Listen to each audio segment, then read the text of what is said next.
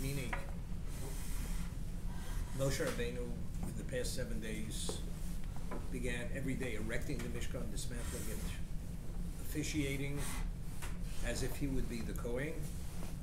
On the 8th day, Aaron and his children were installed to be the Kohanim on a permanent level. Aaron, the Kohen Gadol, the high priest, the sons, the Sgane Kohen Gadol, the assistant high priests.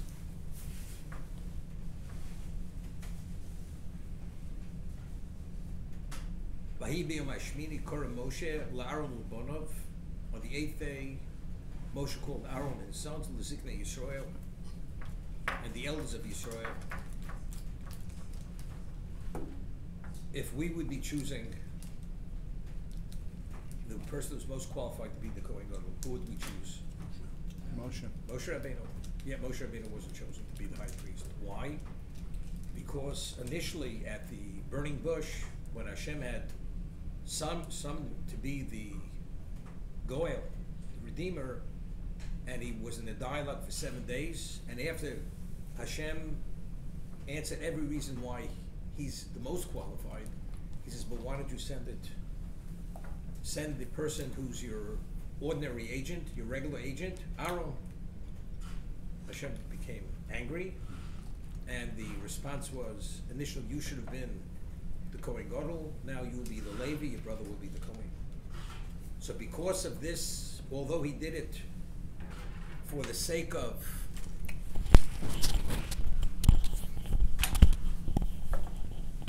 although he had done it for the sake of humility,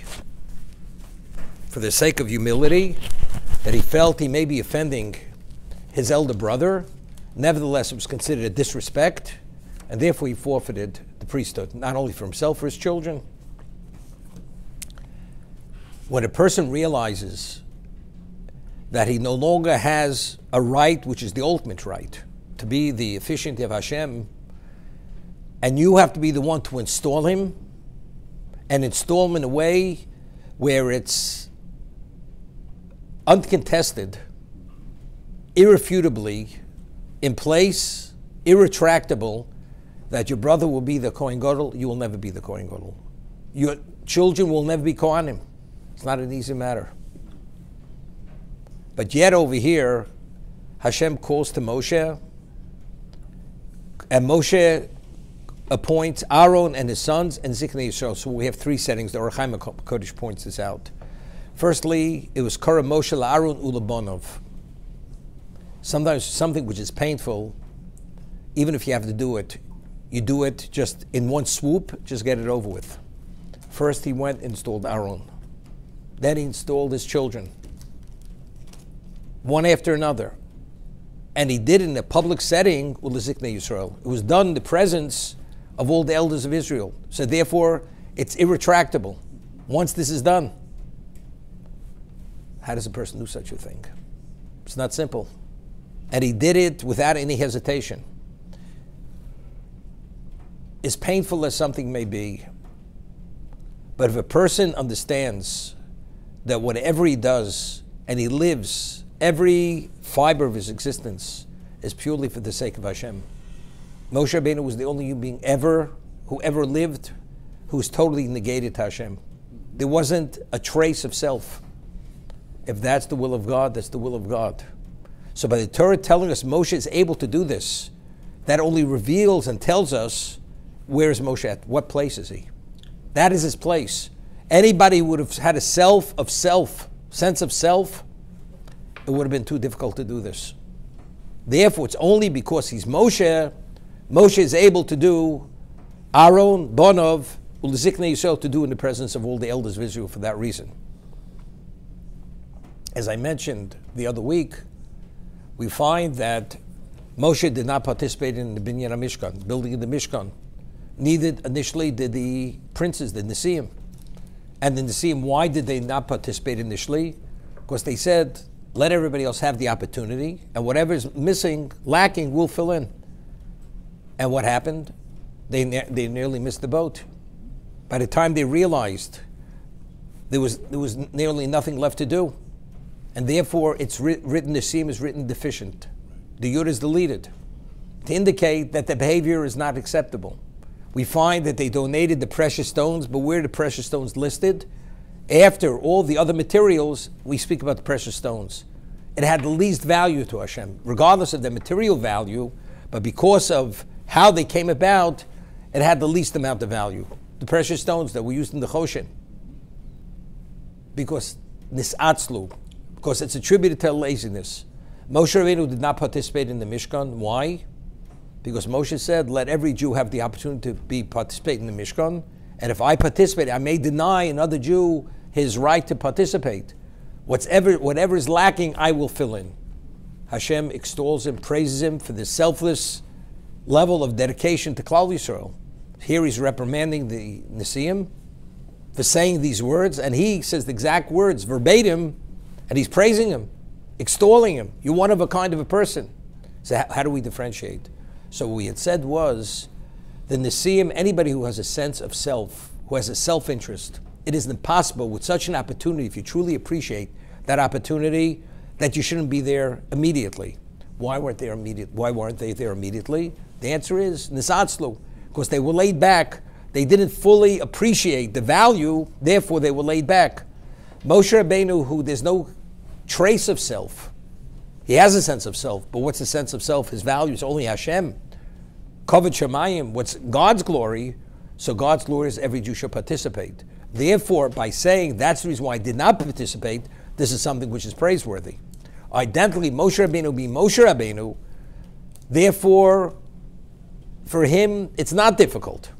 Only because he's Moshe, therefore he can install Aaron, Bonov, in the presence, in a public setting, which is Ziknei Yisrael. That's what the Torah is attesting to.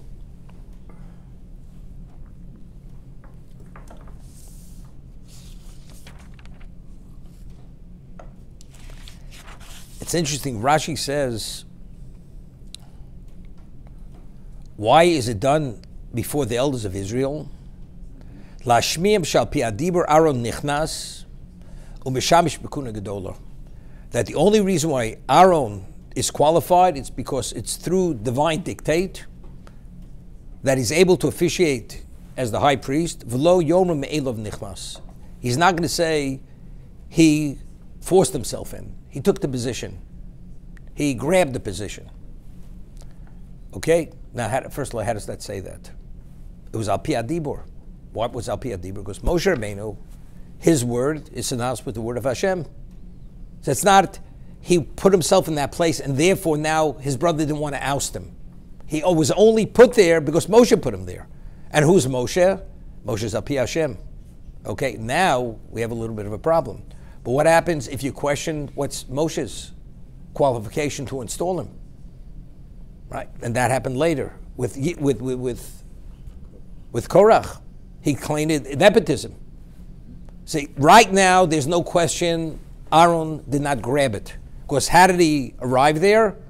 It was witness, Moshe installed him. So it's not something he seized. He seized the opportunity. But Korach, he went to the root of the issue. It's true. He didn't seize it. But why was he there? Nepotism. It's not the word of Hashem, it's the word of Moshe. So he says, I have a claim against all this. Moshe Rabbeinu is not qualified to make that decision. This is his own decision. It's not God's decision. Of course, if it's based on qualification, I'm more qualified than Aaron for that reason.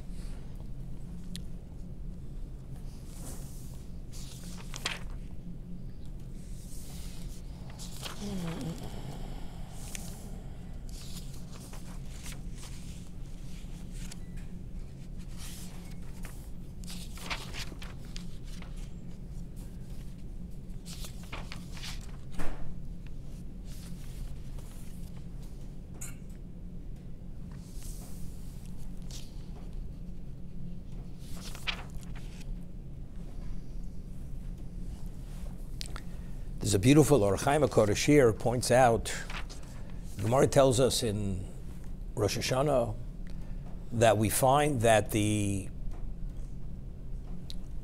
high priest who officiates on Yom Kippur, there's two services. There's the service on the outer part of the Beis HaMikdash, or the outer area, which is called the courtyard area, and then there's the inner service, which is has to do with the Holy of Holies. The service for the outside service, which he does all year, he wears his regular vestments, which are 8 vestments, which are gold vestments. The service which is particular to Yom Kippur, he only wears 4 vestments made of linen. No gold. Why no gold? Because what does gold represent? It represents the Chet Egel, the golden calf. And we have a principle, Ein Kategen Nasan Heger, that a prosecutor cannot be an advocate.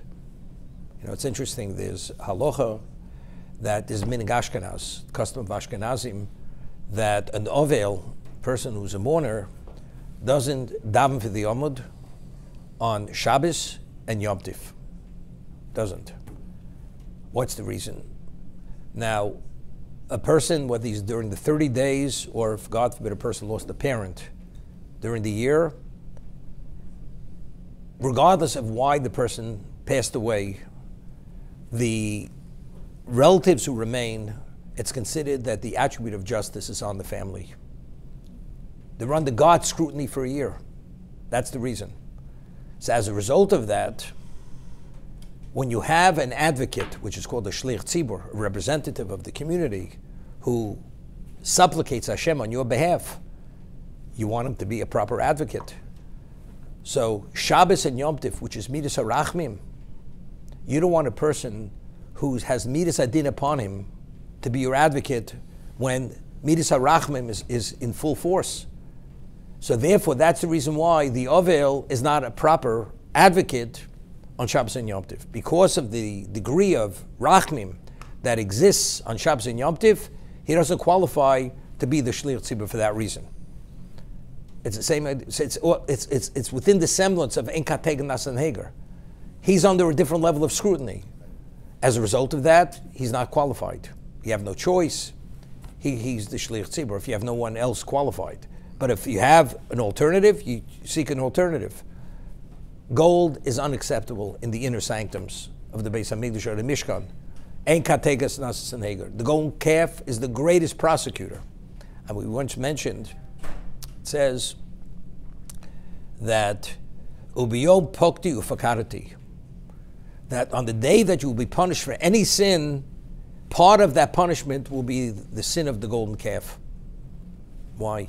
I mean, God forgave us, right? He says, V'salachti, I forgave you. So why does Hashem say to Moshe, Ubiyom Pokti, when I will make the reckoning, Ufakarati, the reckoning of the golden calf will be included in that reckoning in terms of punishment. Why?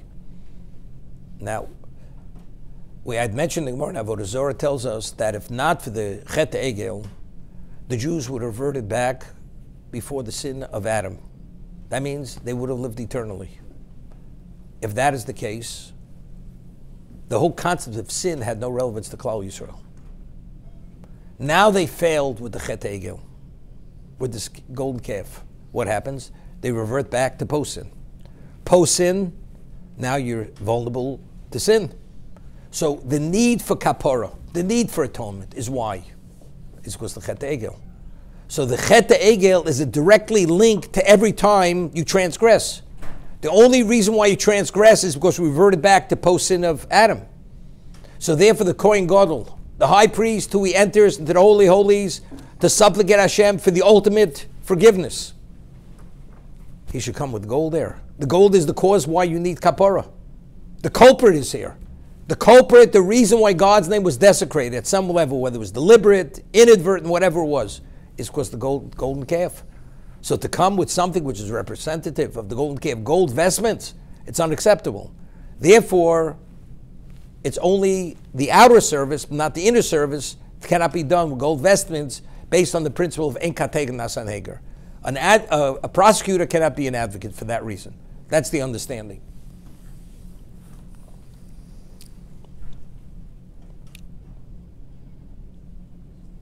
Now, we find that Hashem says that what is the korban, the sacrifice of Aaron?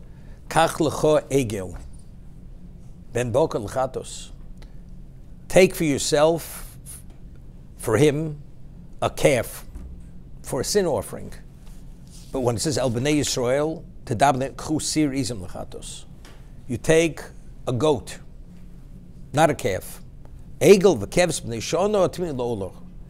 the egel, the calf, could be for the burnt offering, but not for the sin offering. Aaron, it's even for the sin offering. So, and Rashi says, why does he bring the egel? Lodia shebchabla HaKadosh Baruch Hu al yidei egel zer al masa egel she'osa.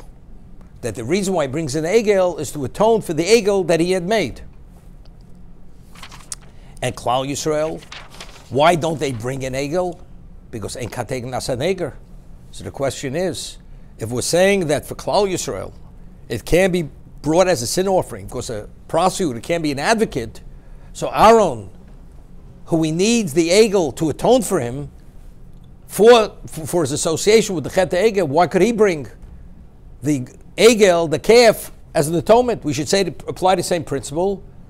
Ein kateg nasa neger. A prosecutor can't be an advocate. So Rechaim HaKodesh makes a differentiation. Klal Yisrael believed that because Moshe passed away, they needed an intermediary. And they wanted, although they didn't initiate it, it was initiated by the rabble, by the Erev Rav, but factually they were drawn into this.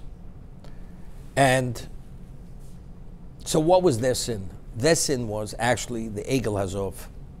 That the Egel had value. It had value as a deity.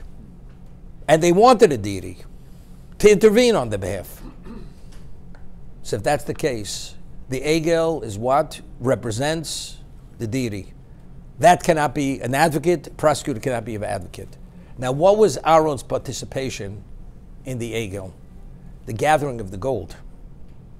Nothing beyond that, because he never believed in the Egel. He believed Moshe would return until they all give the gold. But factually speaking, Aaron deliberately collected the gold. What followed was beyond his control. It was inadvertent. So as a result of this, the gold itself, there was a deliberate intent.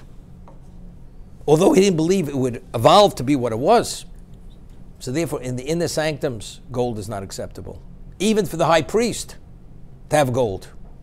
But in terms of your personal atonement, kapara, you could bring an egel. Of course, the egel, as an egel, you were never involved with egel. He was never involved with the calf as a deity. But the gathering gold, that was deliberate. That's ein kateg nasa neger. So the gold vestments for the Kohen Gadol, the high priest cannot go into the inner sanctums to do that service. The outer part, that he could. That's how he differentiates.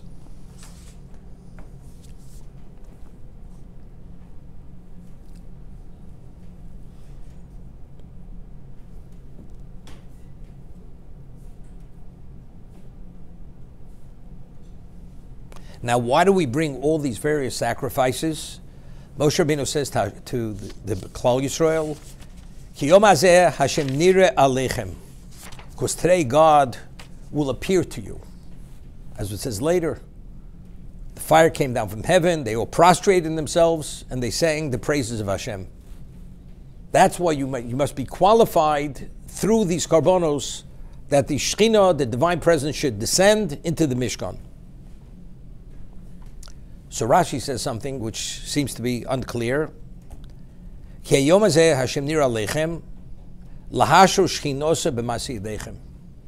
is Shekhinah, that is divine presence, should dwell in your handiwork. Therefore, these karbonos are obligatory on this day. That through the karbonos you'll be worthy that the divine presence should dwell on your handiwork. What's your handiwork? The Mishkan. The Mishkan is your handiwork. So the medium is the karbonos, and ultimately the divine presence will dwell. Okay? So the Sifs Chachamim makes a point, that's the commentator on Rashi, that we find earlier that God's glory entered into the Mishkan, even before this moment. Not only that, we find Kvod Hashem comes about even when the Jews sinned. The Kvod Hashem came in their midst. So what does it mean? It means, he explains, that the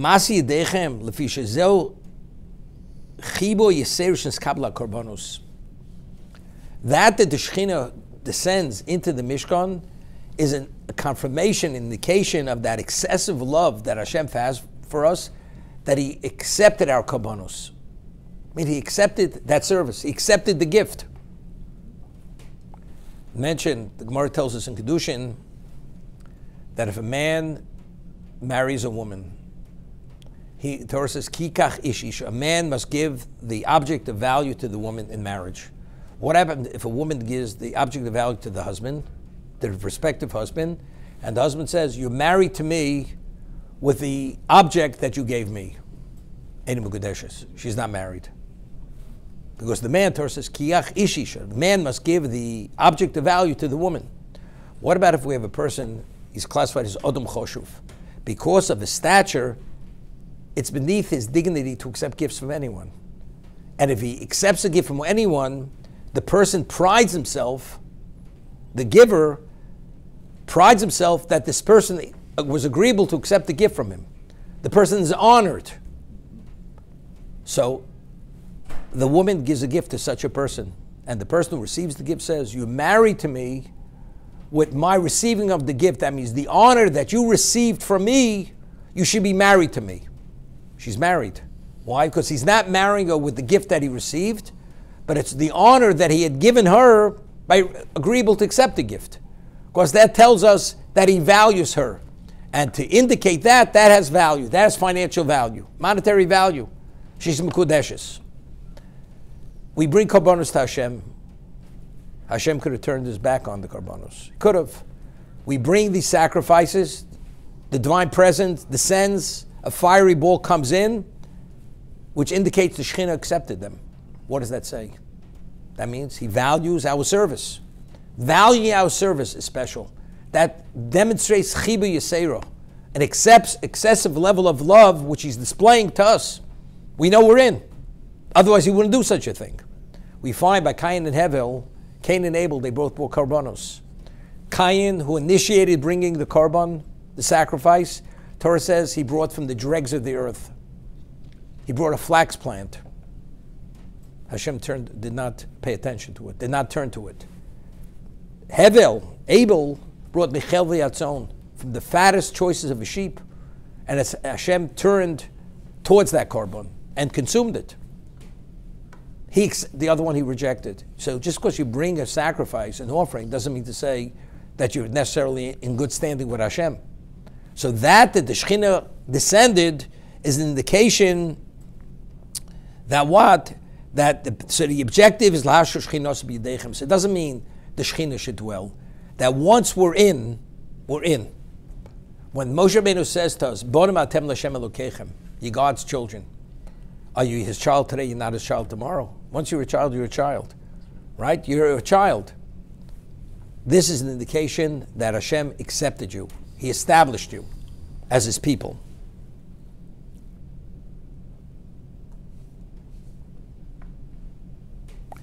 The Sephara learns differently than Rashi.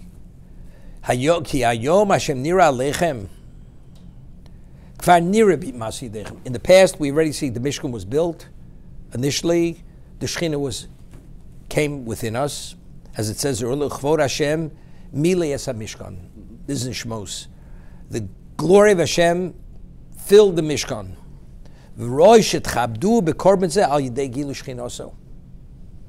It's appropriate to honor him with a korban because of what he did for us. A person does multiple things to you, for you, on your behalf. So you show a degree of appreciation, respect, by some level of reciprocation. Not that the recipient needs whatever you have, but to show that you value what he has done for you. So bringing the korban now is an indication of what Hashem has done for us. And where do we see Hashem accepted that? Because this is the Shekhinah came down, that was accepted.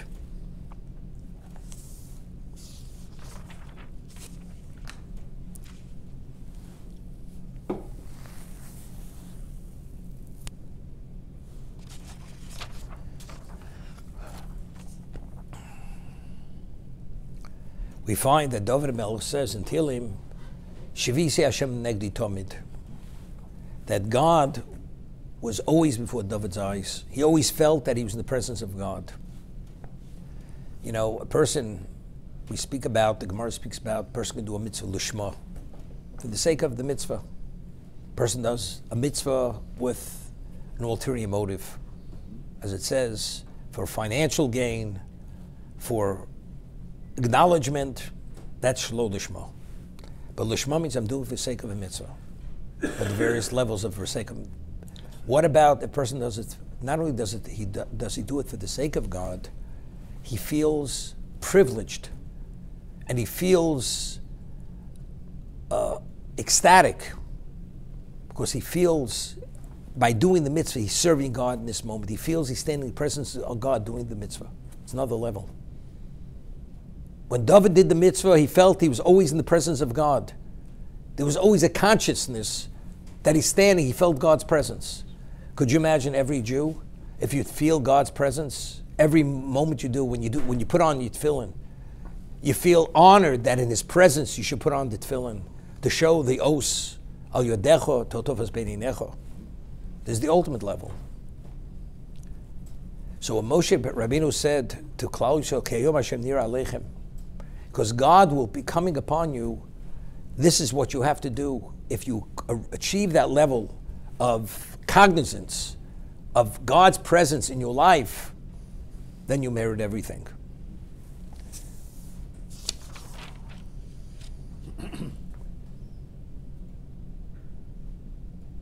Because Moshe says, "V'yomem Moshe zeh hadover shetziv Hashem tasu, zeh hadover." And if you do that, v'yer aleichem kvod Hashem, then the glory of God will come upon you. Now, the Gemara says that there's no separation between us and God. The only separation is there's a mechitza shel barzel. There's an iron curtain separating us from God. That's avonoseinu, our sins. That's the only thing that separates us from Hashem. You know, a person goes into the water with a wetsuit, you don't feel the water. So if you have enough coating of impurity, that creates this barrier between you and Hashem, creates an unworthiness. But what if you strip away that barrier, and all there is you and Hashem? Then there's no interference. You get cleave to Hashem. Zeh hadover, meaning if this is what you come upon, this understanding, this level of cognizance which God commanded you.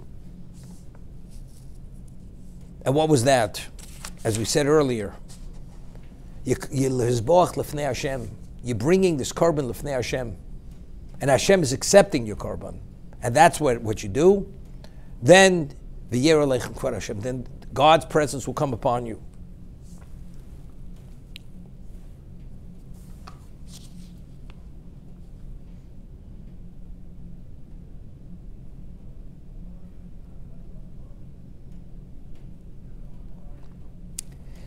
You know, it's interesting.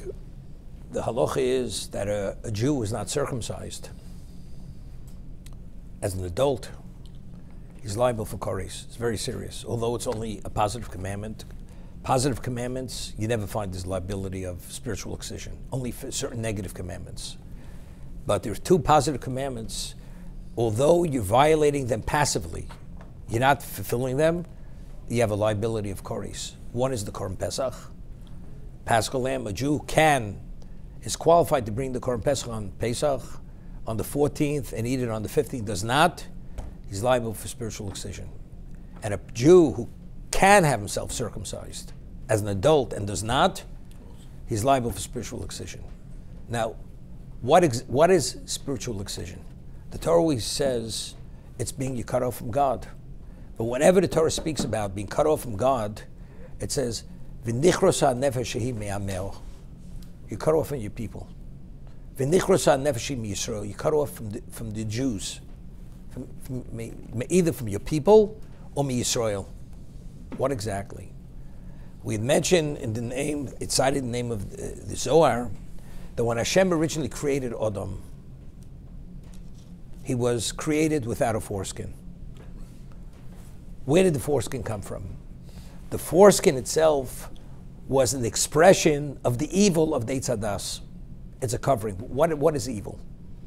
Evil distorts truth And even what's evil appears to be attractive and positive.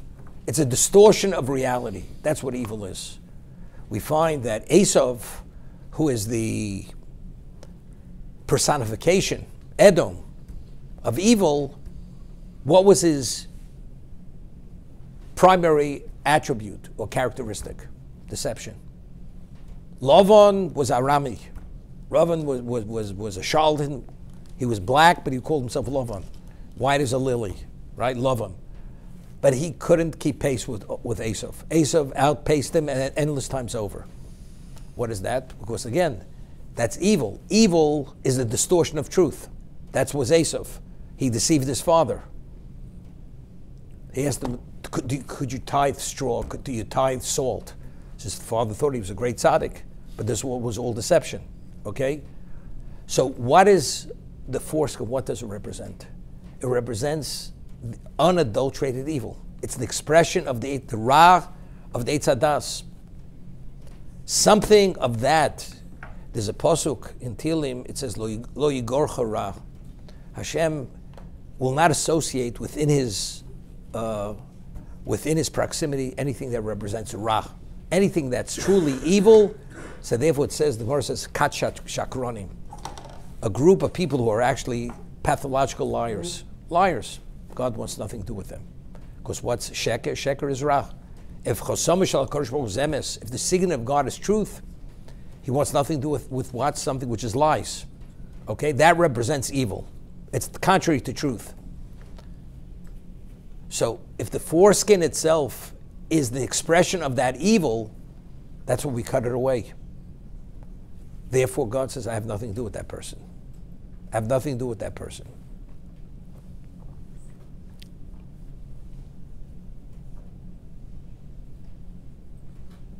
We find that the Yetzer Hara, it says when Mashiach will come, it says, Maltem es orlas levavchem. God says, I will circumcise the covering on your heart. So the Ramban explains, what does that mean?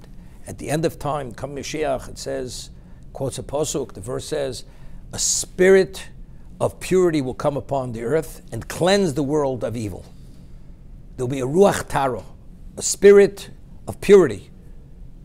Then a person will no longer crave to steal anything which is contrary to Kedusha. Nobody will have any relevance to that any longer. So as there's an evil, so the evil has touched and tainted every human being. And the reason, as you have a foreign substance in your system, you crave that substance, like Chas v'Shalom, a drug addict, every human being tainted with the evil of the Eitz Hadas, we crave at some level. There's a craving. Because that substance, that's the Orlas Levavchem. That's the covering on our heart. Because the heart is desire, emotion, that's what it is, and that's where it all stems from. So if a person is able to achieve that Shivisi Hashem Negdi Tomid, that despite being a human mortal who is a descendant of Adam, and you're able to have a sense of God, despite that, then you qualify, the Shekhinah should come upon you. So when the Shekhinah came to Beis HaMikdash, the Jews were able to achieve that level of cognizance, of feeling, and because of that, the Shekhinah did descend. But if the Jews themselves wouldn't have that purity of heart, it wouldn't have happened.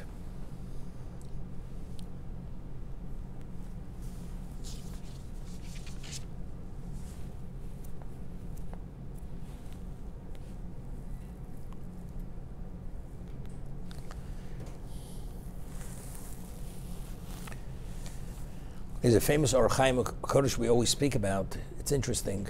The Ramban says, and other commentators say, what is the concept of korban, of sacrifice? The whole concept of sacrifice is midas arachmin. It's the attribute of miracle. It says korban laHashem. A person inadvertently violates Shabbos. What should be? Should be put to death.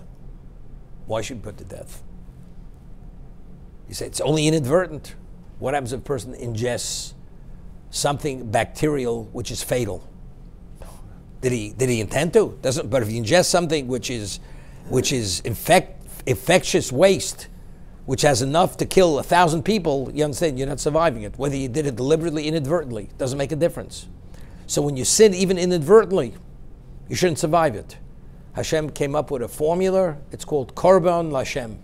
If you bring a sacrifice that meets the criteria which Hashem set forth, species, unblemished, efficient, and so on and so forth, and you have a certain mindset that you do tshuva, and you have a mind that you want the animal, and you visualize that the animal is the equivalent of yourself, you should have been slaughtered, your blood should have been sprinkled, you deserve to be burnt, it's only due to Rachmei Hashem, to God's mercy that not, then you're fully atoned.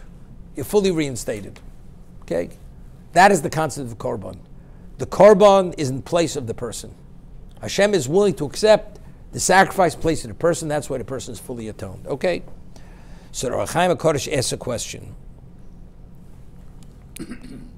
V'ro'isi lo sisleiv b'inyan lefi ma shekodem lanu. Ki nishba Hashem, he's quoting Medrash Tanchuma, lahamed olam brua b'mishpat.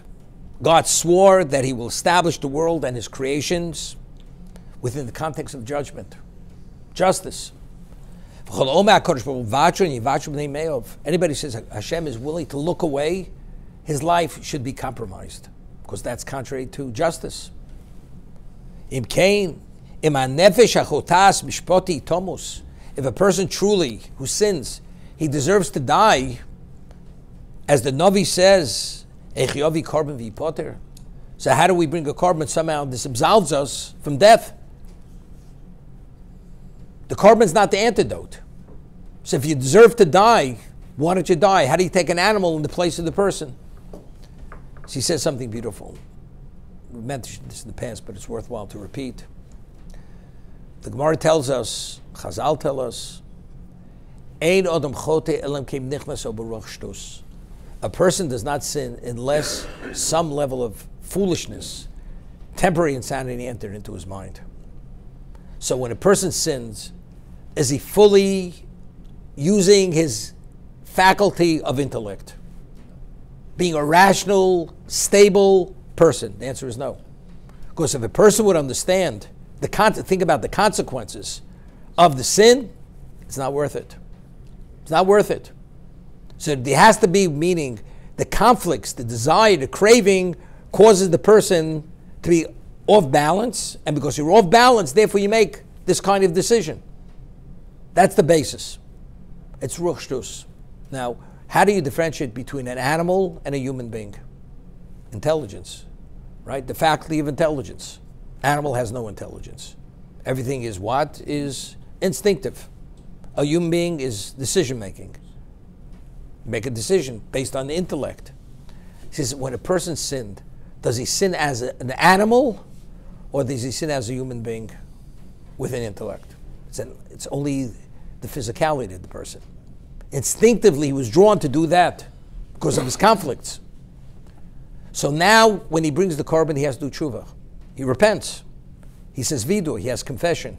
That means now, bringing the korban, he's fully engaged in the intellect. So how do you take a person who's an intellectual being for the behavior of an animal? That's not justice.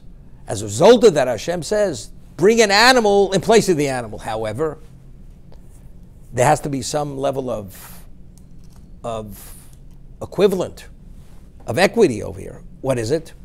The answer is the person, no question, if he has no remorse and no pain for the pleasure that he had when he sinned inadvertently, you can't bring the animal. So if it's a combination of the animal with remorse and committing yourself to you're never going to repeat it again, Hashem, that's mishpat. That's justice. That's justice. Because it would be an injustice to take a human being for the behavior of an animal. So he says, and that's what David means in Tehillim. We say every after Mincha on Shabbos, Odom u'behema toshi Hashem. Odom, the man, and the behema toshi Hashem. Hashem will assist. What does that mean? Ki chelek ha'bahamish ba'odom. The human being is a composite of the animal with the intellect. B'tzarfusei ma'odom shu b'chinas ha'seichel noshabo. The human being, through the animal and through his intellect, Hashem will allow salvation to come about. But it's a combination of both. To bring the animal without tshuva means nothing. without remorse means nothing. To have remorse without the animal means nothing. So it's a combination of both. The animal together with the person. Pirushal letzido adei shlo yeonesh v'ein roy leonesh. Ubezeh afilu bedin hakrov zakorban barachet shukav mishpot. So therefore you need the Odom together with the animal to bring about the Yeshua, the salvation. That's the principle.